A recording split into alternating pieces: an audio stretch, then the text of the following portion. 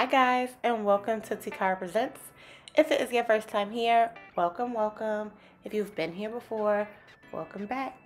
Listen, I know y'all see that thumbnail. We're gonna get into a classic today. It's really simple, easy, and of course delicious. If you want to see how we make this potato salad, stick around.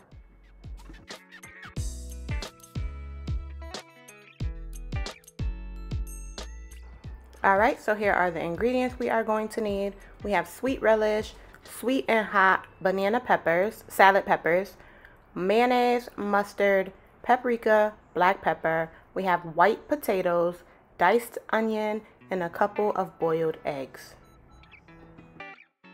Okay, so the first thing you're actually going to do is you're going to peel your potatoes, dice them up, and get them boiled off.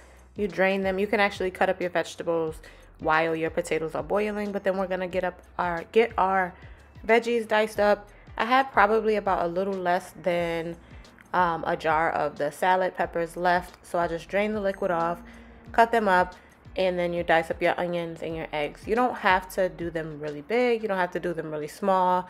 It's definitely a preference thing. And then we're gonna go ahead and get our salad mixed together. Potatoes first, no real order here. Be my guest. Mix it however you see fit. Potatoes, onions, relish, mustard, mayo, and then you can season it with a little black pepper. Some people add more seasoning. I feel like this recipe, it's perfect the way it is. So you don't need to add anything extra to it. But yeah, you just add a little bit of pepper, and then something about the sweet and hot peppers, it's like my special little addition. It gives it just this, it just makes it so much better. So then we're gonna go ahead and do that. Get it all mixed up. Make sure that it's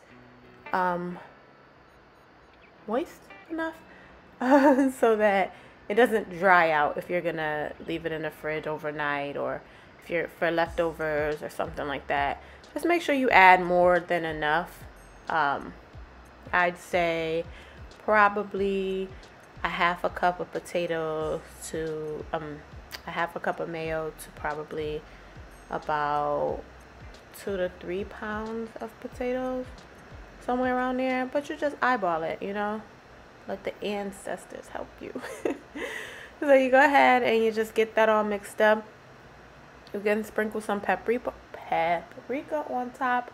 I got fancy with a little bit of chive, and then that's it. That's what you have. It is done. It is perfect. It is your classic potato salad holiday side dish, the bomb. Okay, once you have this recipe, you don't need any others, right? So just, you know, share this, like this, leave me a comment if you try the recipe. Definitely come back and let me know how it turned out for you. I'd appreciate it. I love when you guys let me know how well the recipes turn out for you.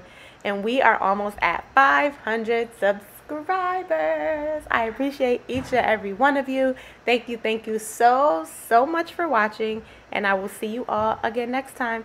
Take care.